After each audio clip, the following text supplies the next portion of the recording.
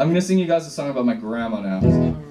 My grandma is in Montreal, and she's like a badass family matriarch, you know, 6 kids.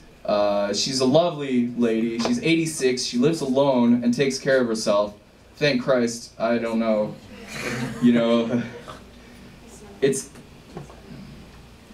I'm very, very happy to have my grandma in my life because she shows me that you can be, you know, an elderly person and still be independent. And the role that elderly people play, I think, in today's world is, in a great way, it's unfortunate, and I wish that they could play more of a role in our lives. So this song I wrote for my grandma because I'm very grateful to have her in my life, and it goes like this.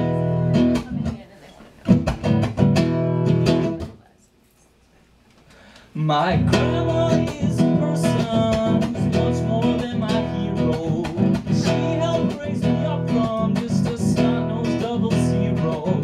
I always go to visits whenever I'm in town, and even though I raid the kitchen, she don't mind me being around. Sometimes I'm too familiar, sometimes I'm kind of rude, but I can't say that I know what I would have done without that food. Let me tell you.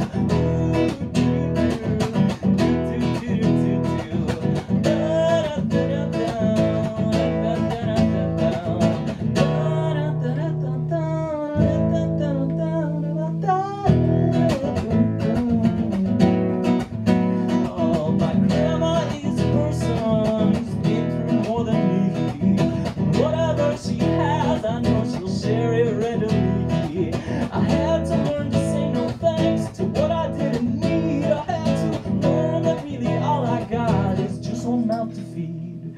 My grandma, she's crazy. Sometimes she's got no brakes, but I can't say that I've been through my young life without making mistakes. Let me tell you now,